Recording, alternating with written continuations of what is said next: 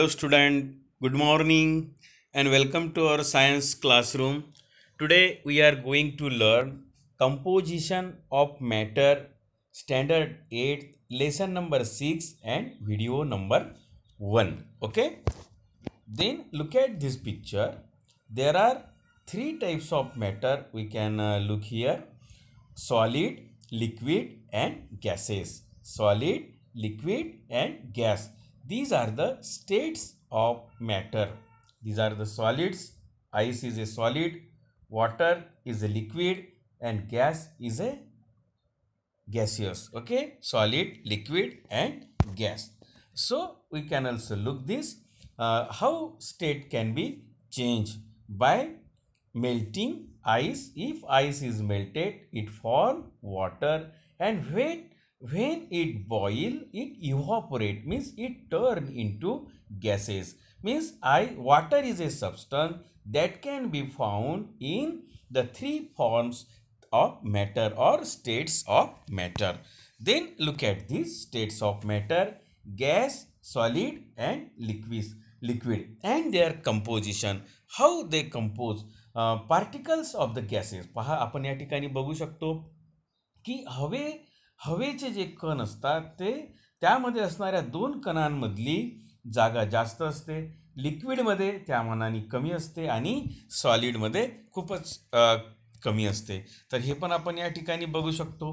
Composition of matter means matter may be classified bye its composition.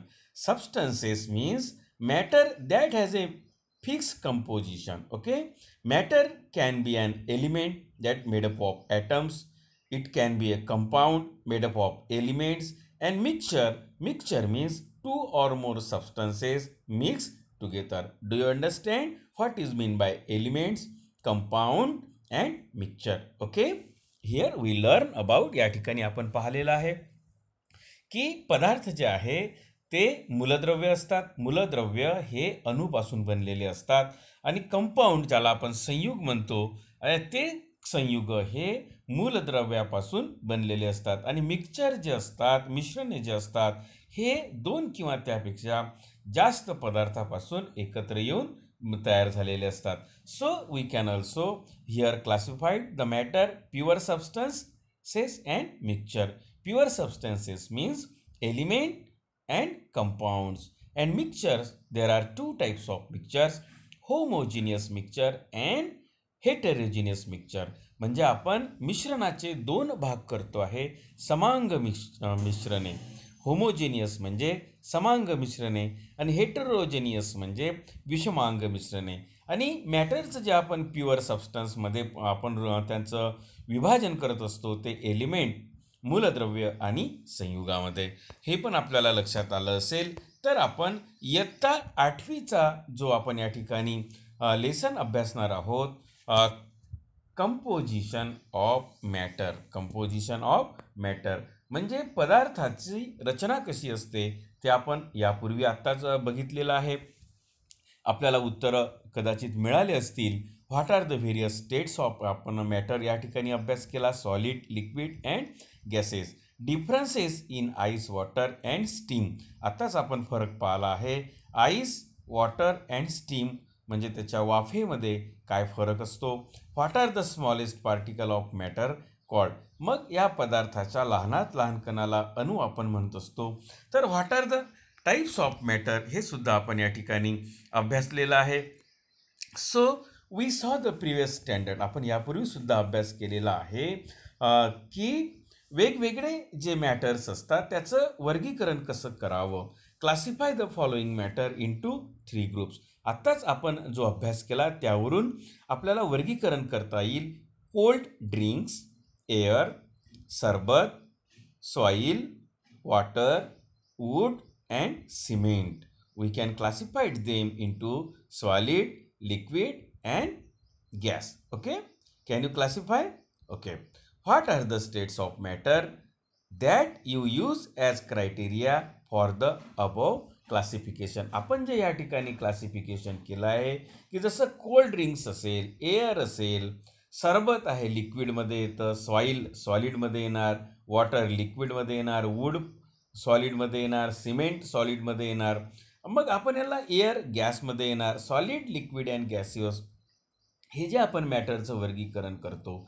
मग यावरून आपल्याला कोणता क्रायटेरिया आपण त्या ठिकाणी अवलंबला ते सुद्धा आपण पाहतो. त्यासाठी एक मुवमेंट ऑफ मस्टर्ड सीड्सचा या ठिकाणी एक्सपेरिमेंट आपण आपल्या घरी पण करू शकतो. एक जार घ्यायची आहे, टेक ए जार. आपल्याला ही जार घेऊन त्याला एक प्लास्टिक काला कापड लावायचं आहे आणि त्याला थ्रेड बांधायचा आहे, दोरा बांधायचा आहे. कशा पद्धतीनं आपण बलून पण आपण फाडून त्याला जारला तो लावू शकतो. आणि त्यानंतर आपल्याला काय करायचं आहे की त्या जारमध्ये काही मस्टर्ड आपल्याला माहिती असेल, मस्टर्ड जे आपण भाजीमध्ये मसाल्यामध्ये आपण त्याचा मोहरी आपण ज्याला मराठीमध्ये म्हणतो, ते मोहरी जर आपण काही दाणे त्यामध्ये घेतले तर त्याचा जो डायफ्राम तयार होणार आहे बलूनचा, तो जर आपण ओढला तर काय घडणार आहे रबर बँडनी ते आपण या ठिकाणी अभ्यासू शकतो. आणि मग आपल्याला हे जे ऑब्झर्वेशन आपण बघितलं आहे ते आपल्याला या ठिकाणी रेकॉर्ड करायचं आहे. आपण जर स्लो जर त्याला आपण धक्का मारला, डायफ्रामला पुल आउट केलं, त्याला ओढलं तर व्हायब्रेशन सेम प्लेस. जर जोराने जर आपण त्याला ओढलं तर याची जी मूव्हमेंट आहे या मोहरीच्या दाण्याची ती आपल्याला जास्त दिसून येईल. ओके. आणि खूप जर आपण त्याला ताणलं आणि जर आपण त्याला पुल केलं 2-3 वेळा तर आपल्याला त्याची मूव्हमेंट अशा पद्धतीची दिसून येईल. ओके. हे आपण या ठिकाणी पाहिलं. या एक्सपेरिमेंटवरून आपण असं म्हणू शकतो, on the above experiment we give energy less or more to the mustard seeds by pulling the diaphragm up and down, making them move differently. The particles in the solid, liquid and gaseous states of matter have movement somewhat similar to that. आणि याच पद्धतीनं जसं आपण या ठिकाणी त्या रबरी बँडनी आपण त्याला ओढलं आणि त्याची मूव्हमेंट आपण पाहिली, त्याच पद्धतीची मूव्हमेंट ही सॉलिड, लिक्विड आणि गॅसच्या मॅटरमध्ये असलेली आपल्याला दिसून येते. हे आपल्याला उदाहरण समजून सांगण्यासाठी हा एक्सपेरिमेंट आपण करून बघू शकतो. याचाच अर्थ असा होतो, and intercellular force of attraction acts between the particles either item or molecules of matter.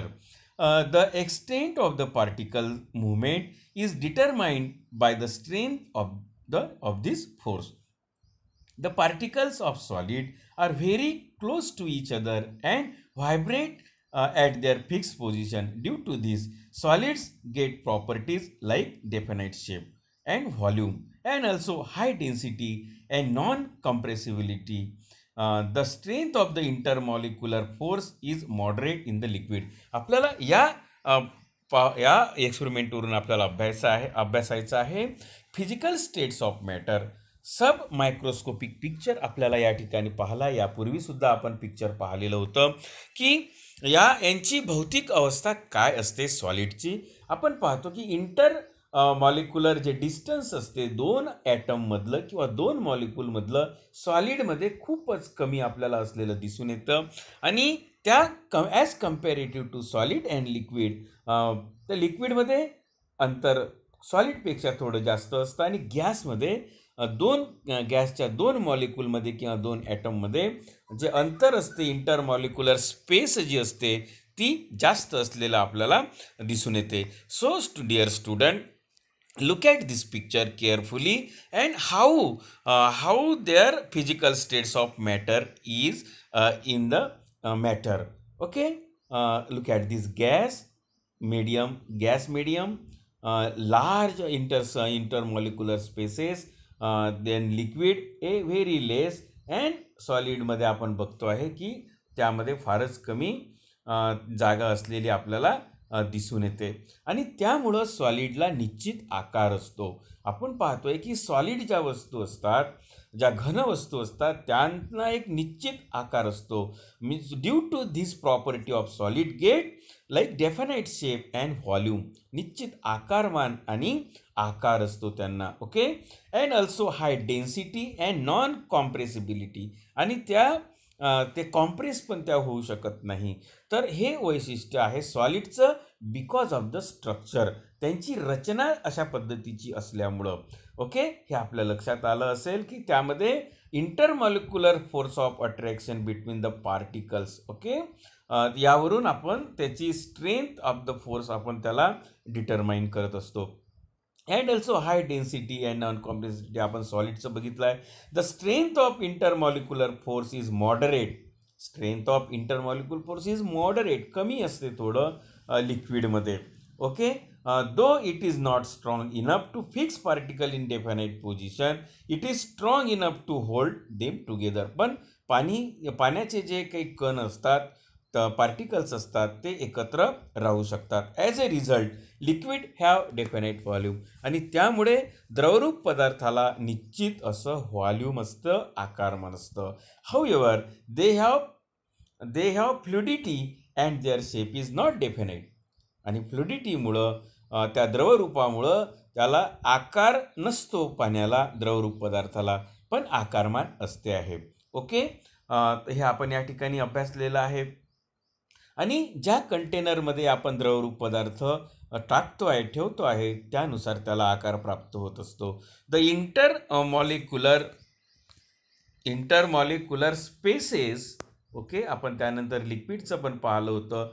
In gases is very weak. आता जे आपण पाहिलं आहे की गॅसेसमधलं दोन मॉलिक्युलमधलं किंवा ॲटममधलं जे अंतर असते ते खूप वीक असते, जास्त असते. Therefore the constituent particles of gases move freely and occupy all the available space. आणि म्हणूनच वायुरूप पदार्थ जे असतात ते कुठेही ते फिरू शकतात आणि मूव्ह होऊ शकतात, मुक्तपणे ते फिरू शकतात. यामागचं कारण आहे दोन कणांमधलं, दोन मॉलिक्यूलमधलं आणि ॲटममधलं जो अंतर असते ते जास्त असते.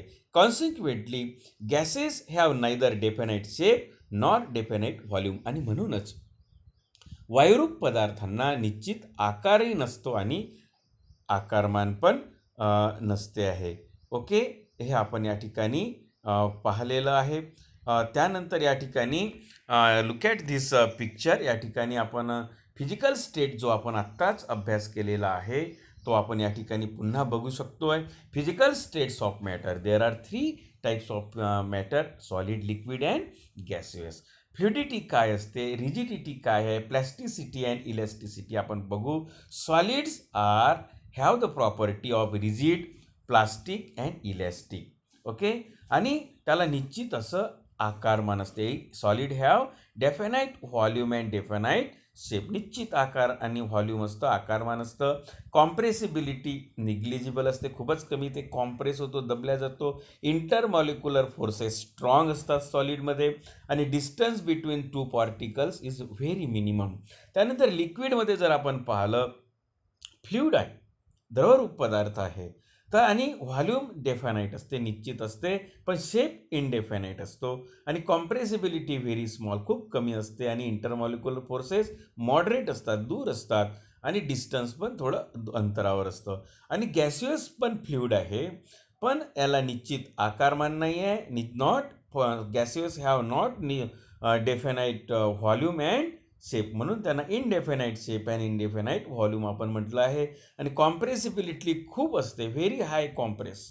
आणि intermolecular forces R very weak. आणि distance between two particles R very large. आपण या ठिकाणी characteristics of states of matter पाहिले, त्यांचं वैशिष्ट्य पाहिलं की कशा पद्धतीनं सॉलिड्स आणि लिक्विड्स आणि गॅस असतात. ओके, तर आपण या ठिकाणी एक शेवटचा पार्ट या पहिल्या व्हिडिओमध्ये आपण अभ्यासणार आहोत. या ठिकाणी आपल्याला अभ्यासायचा आहे name of the material, chemical formula of composition and type of matter. आता वॉटर आहे, chemical formula water H2O. Okay, आणि टाईप ऑफ मॅटर काय काय असेल त्याच्यात हायड्रोजन असते, H2O, hydrogen and oxygen. Carbon C. Type of matter carbon, oxygen O2 असते त्याचा फॉर्म्युला, आणि ऑक्सिजन O. एअरमध्ये केमिकल फॉर्म्युला निश्चित आहे एअरमध्ये, ते आपल्याला अभ्यासायचं आहे. या ठिकाणी टाईप ऑफ मॅटर कोणतं असेल type of matter, solid, liquid और gas, it is a gas. Aluminium water काय आहे, टाईप ऑफ मॅटर, लिक्विड आहे, carbon solid, oxygen gas, air gas, aluminium L आणि टाईप ऑफ मॅटर सॉलिड. ब्रासमध्ये काय आहे chemical formula, copper and zinc. Okay. आणि type of matter solid, carbon dioxide CO2 C carbon, it is a gas. Okay. तर अशा पद्धतीनं आपण classification of matter आपण करतो आहे. कशा पद्धतीनं आपण वर्गीकरण करतो आहे ते आपण या ठिकाणी अभ्यासलेलं आहे. ओके.